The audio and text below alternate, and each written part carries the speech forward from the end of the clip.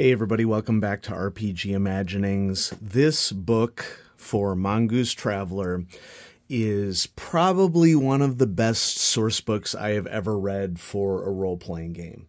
And I don't say that lightly because I'm a pretty strong critic of source books. There are things that I really like about source books, things that I don't. And my plan for the end of last year and now into this year has been to do videos about my favorite source books for various genres. This is definitely making the list, but I thought that since this was recently released for Mongoose Traveler a couple of months ago, I thought I'd go ahead and do an overview of this book right now. Many of these books are also called splat books, and the reason for that has to do with in the early days of World of Darkness and Vampire, someone had put an asterisk after the name book in those lines to indicate that, you know, there were a wide variety of different books that were each themed in a different way. And so because of that asterisk, the term splat book came into being. I understand that some of you hate the term splat book. That's fine. Please don't at me at the comments. I understand that you don't like it, but for informational purposes, I'm just letting people who may be new to role-playing games understand how veterans of the hobby talk about these things. So whether you use the term splat book or source book, the Imperial Navy for Mongoose Traveler is one of the best that I have ever read. This book contains so much information about what the culture and guidelines and regulations are like for the Navy as it exists in the Third Imperium that you could run an entire campaign just based off of the interactions on a military vessel. No doubt in my mind.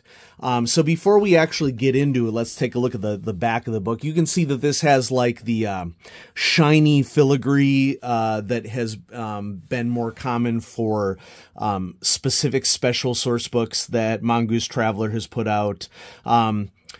So Traveler, the Imperial Navy. Without its senior service, the Third Imperium would not exist. The Navy is entwined in the politics and economics of the Imperium, a training ground for the great nobility, and a route to social advancement for the general populace. The Imperial Navy details this massive force from the great fleets down to a band of new recruits. How are the sector and subsector fleets organized, commanded, and provided with warships? How would the Imperium would fight, okay, that should have been corrected, and win an interstellar war? How is the starship crew organized? What is the underlying design philosophy of Imperial warships? How do major ships and their escorts interact? How would the old Expanses fleet respond to renewed conflict with the Solomani Confederation? The Imperial Navy has the answers. And folks, this book does have the answers. This is a book that is so dense with information. I honestly couldn't believe it when I first read it. Now, I've really been interested for a long time in space naval engagements. The history of this, you know, this starts with the boomers. I am not a boomer myself. I'm a late Xer.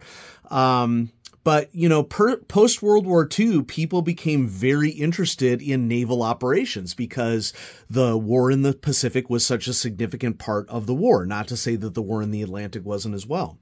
So people became really interested in how navies operate. For a lot of people, it was from personal experience. They were in the Navy during the war or subsequent wars. And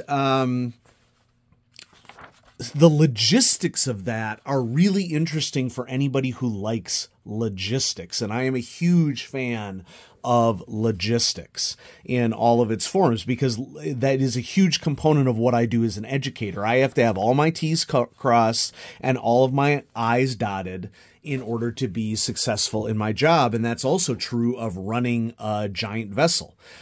We could liken it, I think, arguably to running any sort of building or organization that the leadership is dependent upon a chain of command, connections between all the units, communication information, and this can be really challenging. So right off the bat in this book, we get an understanding of what the peacetime fleet structure is like for the Imperial Navy, that there is the domain fleet that is technically under the command of the Archduke of the Domain, the Emperor, or the Emperor followed by the Archduke of a Domain, then sector fleets, subsector fleets, and system flotillas or squadrons. There's a lengthy chapter here about the historical perspective and how prior wars had influenced tactics and strategy within the Navy. And then we go into what the role of the Navy is and the techniques that are used. One of the chiefest amongst them being presence, like just being present in a location, showing the flag, so to speak, is a significant component of what the Navy does. But they also have connections to internal security, diplomacy, protection of commerce, intervention. And then we get into what fighting in interstellar war is like. This is so information rich, covering so many different components of how naval forces intertwine with commerce, daily living, culture.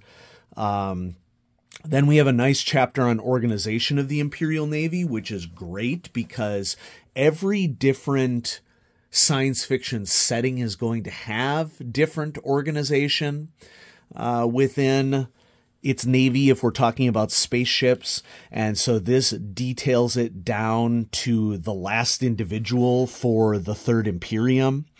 Talks about all of the reserve categories, the reserve fleets, what happens when they mothball a ship or bring a ship out of retirement, how they organize fleets, what the responsibilities are of particular fleets during peacetime and during war.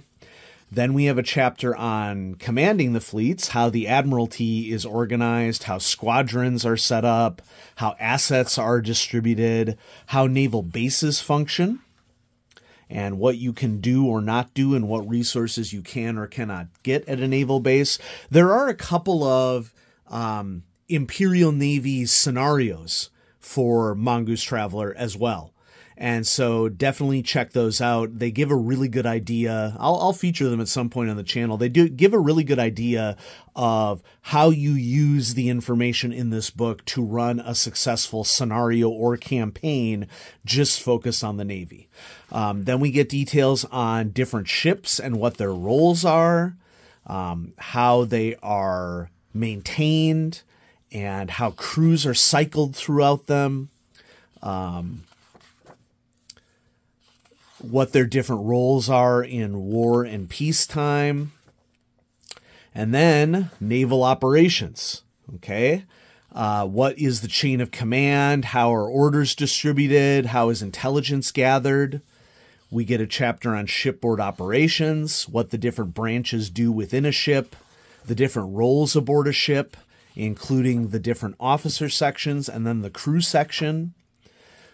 What the specific chain of command is and command procedures.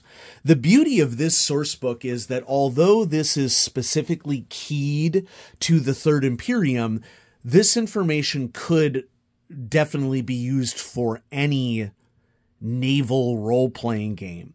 It would probably fit a lot better for science fiction, far future, but I think that this would work, honestly, with the Age of Sail as well, or even for modern naval operations. Now, obviously, there would be some key differences. This book is authored by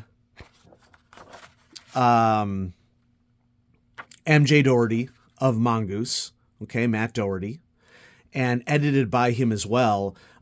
This book just makes me want to know what Matt did before he was involved with Traveler, because either he is a superb researcher or he was in the Navy himself. I don't know which one it is. But this book is really well researched. We have a chapter on ship handling. So what are the jump procedures? How are all weapon systems coordinated? coordinated. There's a separate chapter just on tactics and how different tactics apply in different situations. And we get some really interesting diagrams here about how ships would engage each other, how flotillas would engage each other, how entire fleets would engage each other, which as someone who cut his teeth on the Star Wars role-playing game, Wedge Star Wars, this was all information that like existed in the Rebellion era Sourcebook, and that's one of the things that I loved in the Rebellion era Sourcebook, but it was not presented in this amount of detail. This is like everything that I wish the Star Wars Rebel Alliance Sourcebook was that it ended up not being. There's info on equipment aboard the ship, as well as how different weapon systems are organized, maintained, executed, different vac suits that you would use. And so this is an example of something that really makes this book campaign-worthy. I would argue that this is not just a source book. This is a sandbox as well. Personal weaponry that would exist aboard Navy ships.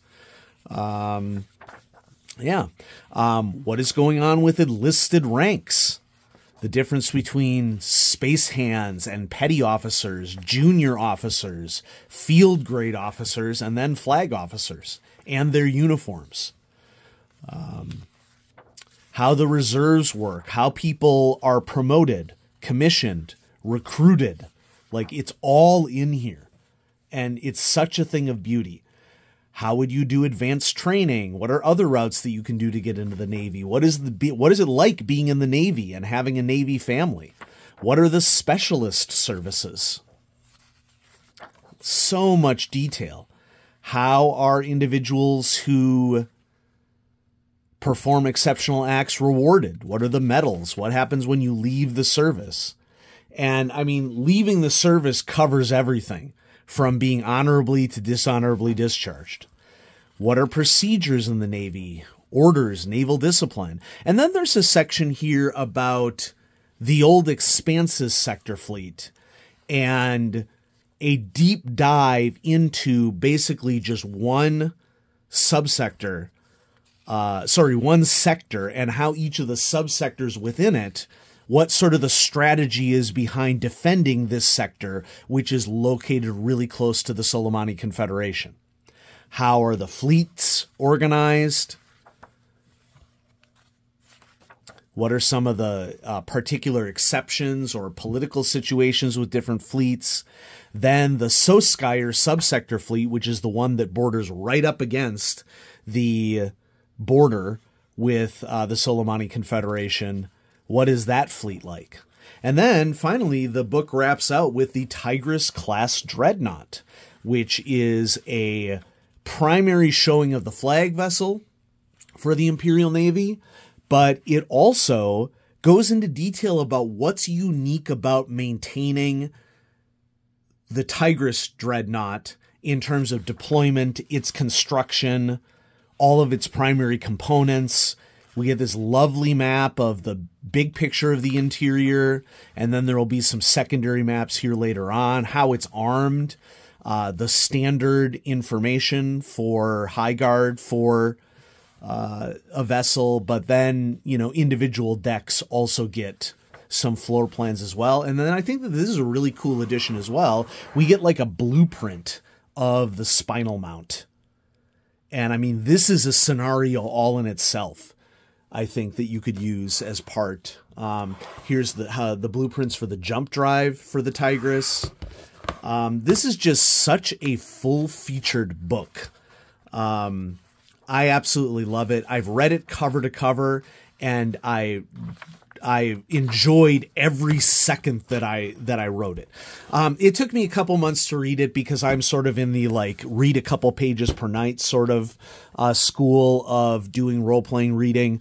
But I just wanted to share this book with y'all because if you like naval role-playing, This is the single best source book for naval role-playing, whether science fiction role-playing or Age of Sail, that I have ever read.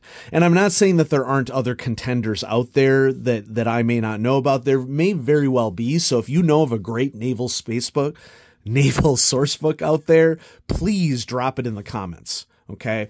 But the Imperial Naval, the Imperial Naval, I got this, I can do this. Okay. The Imperial Navy for Mongoose Traveler is spectacular. If you like naval role-playing and are interested in running scenarios related to the Navy and really fleshing them out, really adding some authenticity to your games, is what this particular source book is really about. Because you can place very strong cultural structures around everything that you are doing within a scenario and really make the scenario come alive. And you could also do that even more with a campaign. You can organize an entire campaign around this. And so Mongoose, spectacular job. This is one of my favorite source books of all time.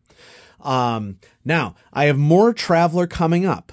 I purchased this one on my own, but Mongoose and Matt Doherty was gracious enough, or Matt Sprague was gracious enough to send me a copy of the World Builder's Handbook, which I had been highly anticipating. The World Builder's Handbook was released in January, and I just haven't gotten around to it yet. I've been pretty busy this semester as an instructor at a university. But World Builder's Handbook will be coming up soon as well.